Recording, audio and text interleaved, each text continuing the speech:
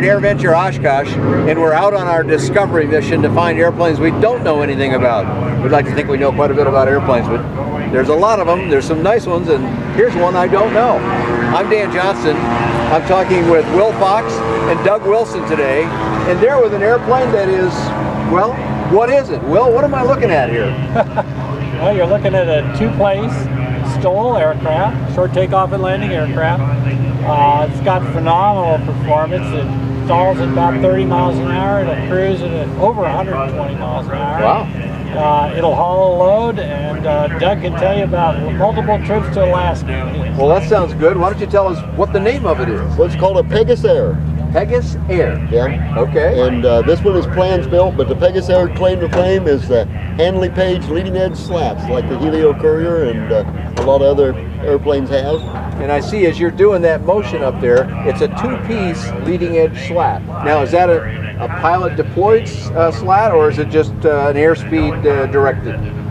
It's completely aerodynamically driven. The pilot doesn't have to do anything. It's just like a Helio Courier. So Doug calls it a two-place Helio Courier. Well, a lot of people haven't flown that, so that's why I asked the question. So when you slow it down, those come out. When you speed it up, they go back. That's exactly Is that the simple answer to yeah, it? About 60 miles an hour, they'll 60, come out okay. on you, and when you go over 60, they'll go back in. So those are some pretty good numbers, 30 to 120. Right. That was the numbers you said. That's 4 times. That's sort of the holy grail of design, that's actually. Exactly right. So yeah. that's a good achievement. You've flown it all over the place. Is this one yours here? Yeah, this is mine. Mine's plans built, but there is kits available. Will's was built from a kit. And I got to pull a sign off the prop here so we can see it.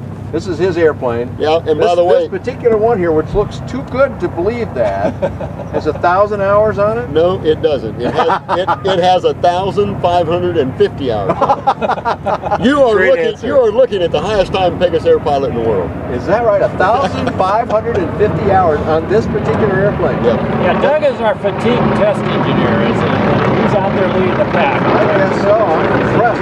Listen, you must be shining it up all the time. It looks brand new to me. When you look at the leading edge slats and you talk to people about them, the first thing everybody thinks is STOL, and it is. But really, once you fly it, what you find out is it's safety. Because the leading edge slats make the wing almost spin resistant, or spin proof. And so what happens is that I can slow down to 35 or 40 mile an hour and do S-turns. Wow. I can slow down to 35 or 40 mile an hour and do a flat turn. Give it right rudder. I was doing that out in the ultralight pattern, just showing off. Giving right rudder and left aileron to keep the wings level so I wouldn't lose the other traffic underneath my wingtip and flying around. And by the way, if you'll pan over there and look at the ultralight 103 special, he passed me in the pattern. Now, I know that airplane because I've flown that one many times too. It's a 35, 40 mile an hour airplane, lovely little airplane. But if he passed you, you were going really slow. He passed me in the pattern, and I had a passenger. So it wasn't light. Now, this is a kit? Yes, they are available as a kit. Yes. Okay, but you said you plans built? I built mine from plans. We don't talk to a lot of people who do plans built. You got a bunch of papers, you got a bunch of parts, and you started doing the work. Yeah, and I got a bunch of friends interested, and they didn't stay with it just because life got in the way. I was fortunate. I had that happens to a lot of people. Horrendously supportive wife. She would fix my supper, and I did this in 3.5 years. You better give her a name here. Yeah, so. yeah. My lovely wife, Dar. There you go. Good and job. I did this. Thank you, Dar. 3,500 hours in 3.5 years. She would fix my supper and leave it for me in the microwave. Is that right? Yeah, that's a lot of good support. So you know they have that line about behind every good man's a better woman, or however it goes. Yeah, well, you got one evidently. So good for What you. type of construction? I'm sorry, Dan. What type of construction is used in the kit for an airplane?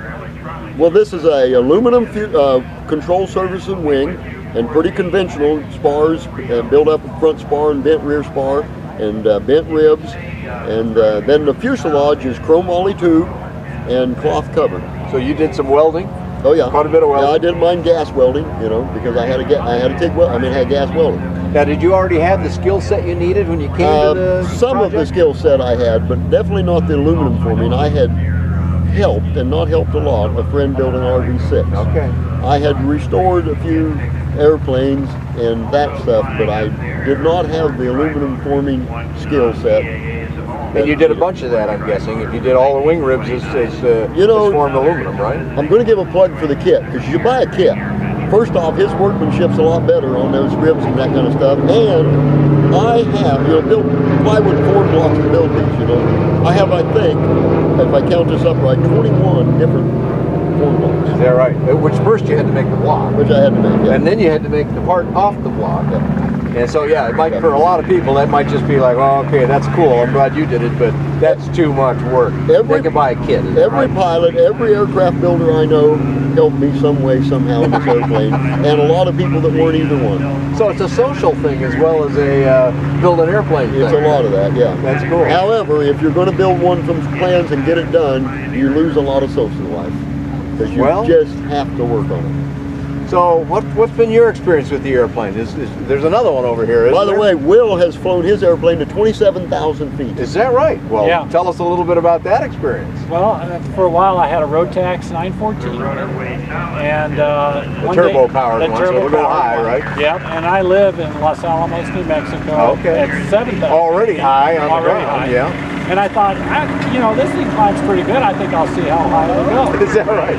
Exactly right. And so I didn't do it all at once. I did it on a couple of flights, to figure it out.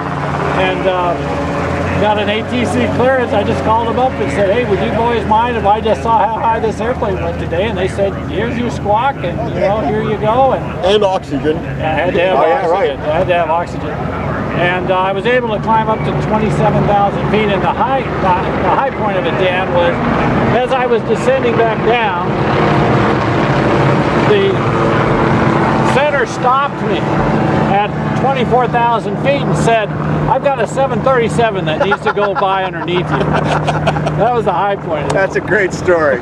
That's a great story. But the airplane did it, got you up that high? The airplane did great. Yeah, it still was climbing about 150 feet a minute, but it was still pretty slow. Hey, that's not bad at that height, I would say. Yeah. Pretty sure I can't climb 150 feet a minute at 27,000 feet.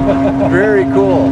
Well, so you've done a bunch of flying in the Pegazair, and you've done a bunch of flying in the Pegazair. How many other people are flying these things?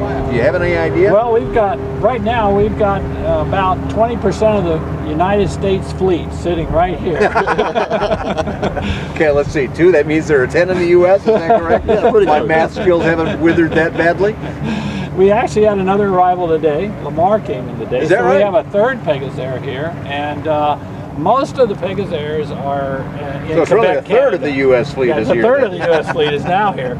Most of the Pegazairs are in Quebec, Canada, where the design originated, up in northern Quebec. Okay, so our northern neighbors is the source of this. The northern, and they have what we think about 3 dozen of them up there. Okay. Up there, so they fly them on O200s up there. How do and they fly them on floats up there. Now, what have you got in yours here? I have a 160 horsepower O320.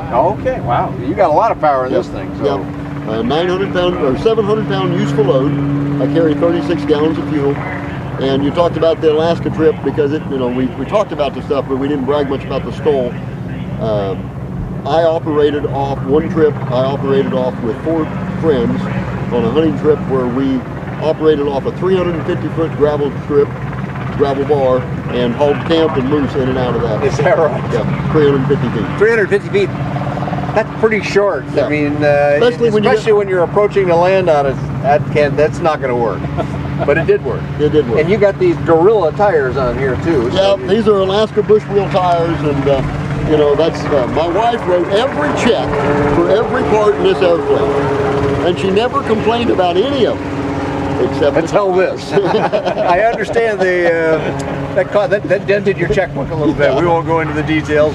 They make a nice product. There's a lot of people that use the Alaska bush wheels. There's nothing else out there like them. And they're tough as nails, I understand. Yes, they are. Roll over boulders, no problem.